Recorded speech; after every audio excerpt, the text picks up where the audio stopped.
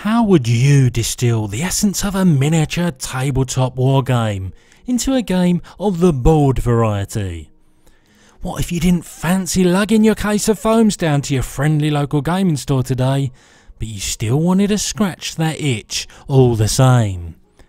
My name is Benji, and this is the top 10 board games that could tickle the fancy of even the most hardcore mini wargamer.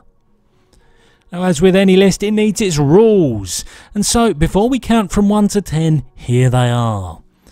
It will not include what I call traditional war games, often coming with hexes and representing a period in history.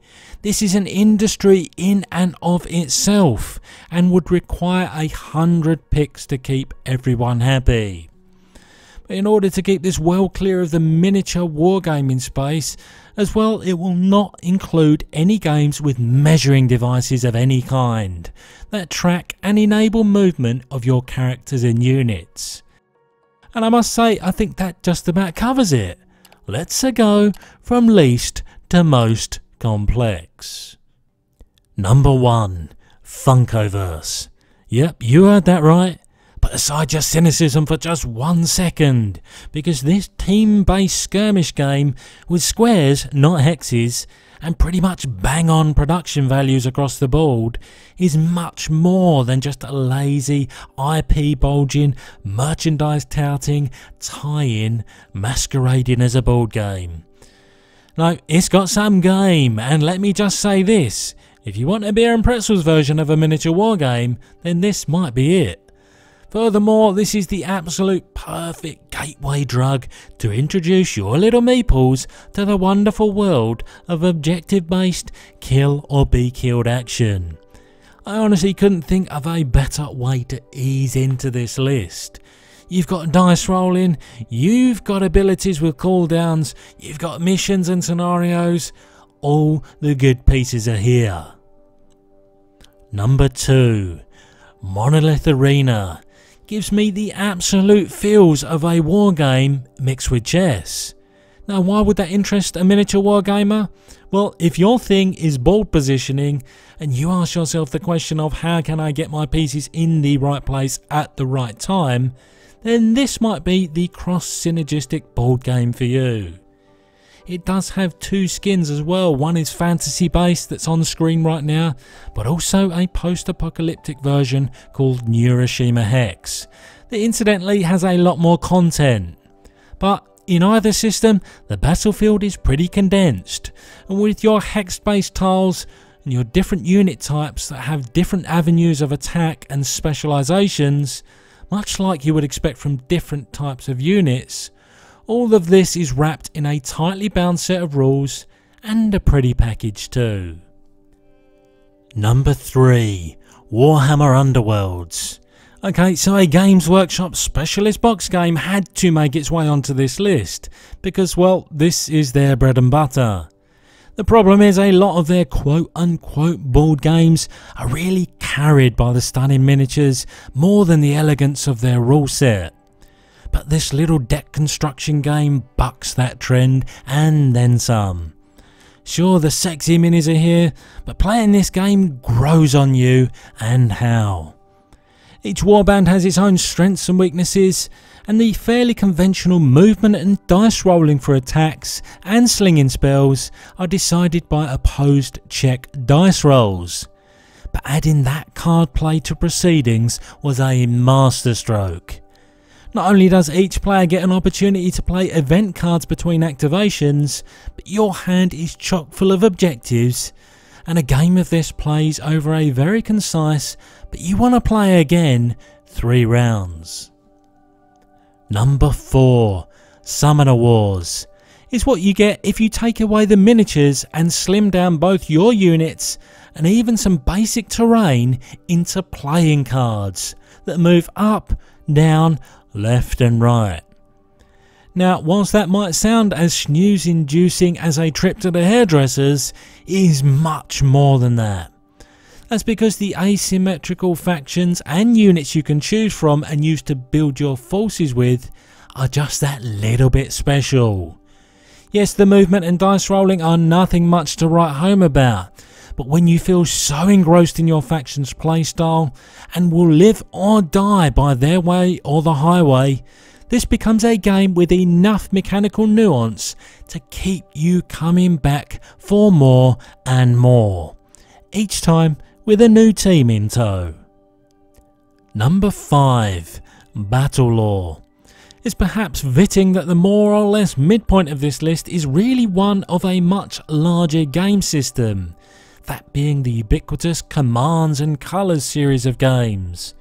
Designed to be a simplified wargaming system that has a small element of hand management in the commands and tactics cards you can bring to bear, but it's really the decent sized hex-based board that sees you populating the battlefield like a jigsaw as two parts of a larger whole.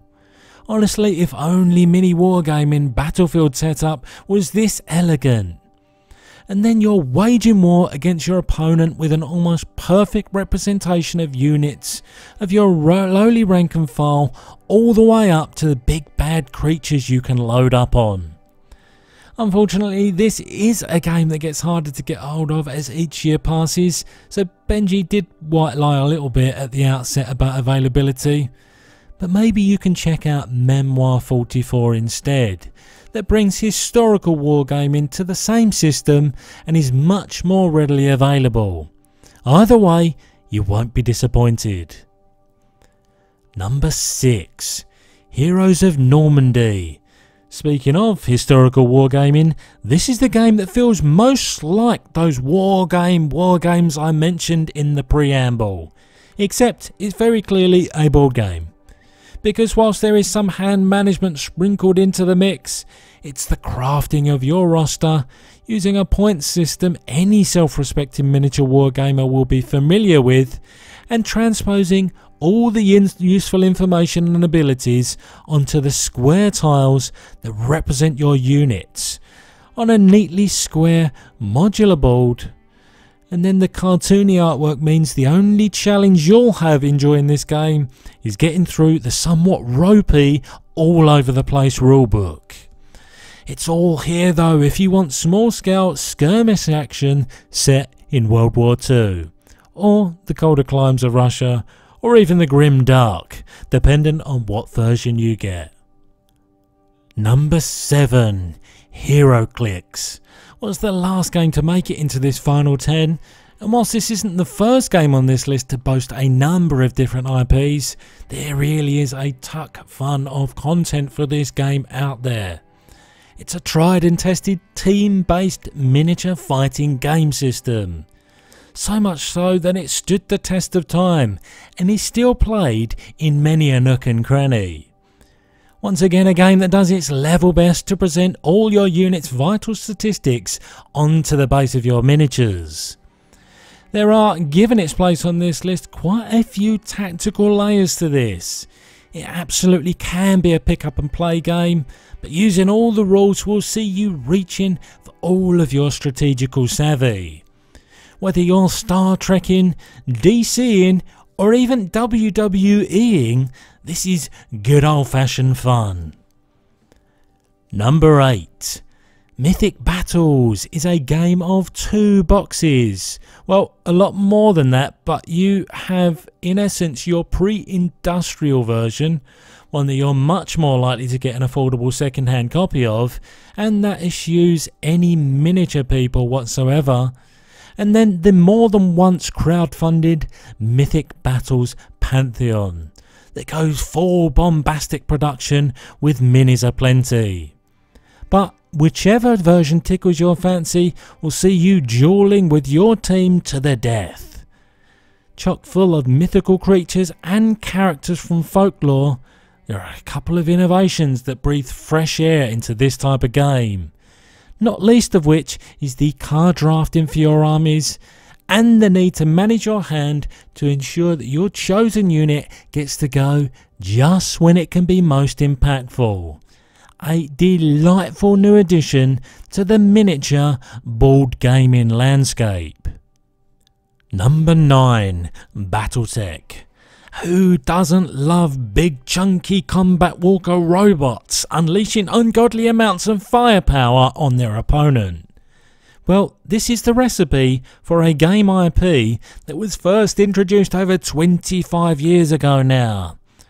The best part in its current incarnation is that it can even be played as a straight up miniature tabletop war game with all the usual bells and whistles. But the version I've always played is the hex based board game version. Now, it might be mostly about loading out your robots with a bunch of gun platforms and missile launchers, but that goes without mentioning the huge amount of customization you can bring to bear with the different types of mechs you can take. Those that favour mobility and tactical precision over ordnance, and vice versa. We'll see you taking down different parts of your opponent's mechs, slowing them down, disabling their weapons before taking that fatal shot, where every lost unit is a hammer blow to your chances of success. And number 10, War of the Ring, tells the many big battle stories and sneaky trips to Mount Doom played out in J.R.R. Tolkien's richly documented world of Lord of the Rings. At its core, this is a game that heavily pushes area control elements to get the job done. But it's also the most complex game we talk about today. Whether you're playing the Free Peoples or the Shadow Armies, it's the dice rolling that denotes the different types of action you can take each turn. Quite the contrast then to conventional mini-war games. But it's the overall feel of moving your units, recruiting troops and managing your key characters that likens this in so many ways to a large-scale, objective-based, highly thematic game that brings the grand scale and granularity all in one tidy package. And there you have your 10 mostly readily available board games that would more than satisfy the deepest urges of an avid miniature wargamer. There are so many more games that could have made this list if they didn't just do the dirty on us and go out of print. And we're highlighting some of these on screen now as I utter these words of summary before I bid you my goodbyes. I really do hope you found this list helpful and equal parts inspirational. There's this big world of board games out there, mini wargamers. Take note and mix it up a little. And please do let me know in the comments what you might have added to this list. Alas, I have been your host Benji, and this is him telling you that this video has ended.